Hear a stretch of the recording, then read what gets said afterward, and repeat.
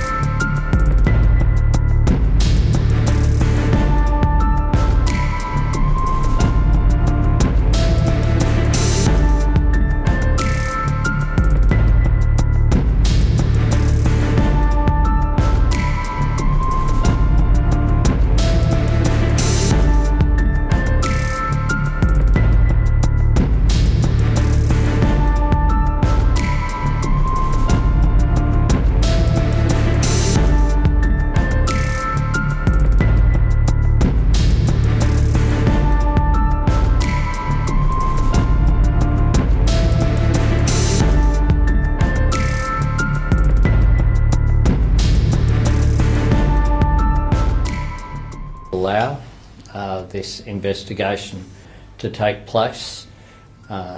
It would appear that this person has acted alone.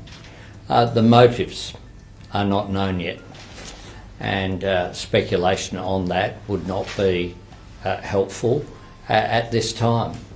But we have been clear and transparent, and I know that the New South Wales Police, as well as now the AFP, have made information available as a priority, because we understand that the Australian public will be very shocked by this event.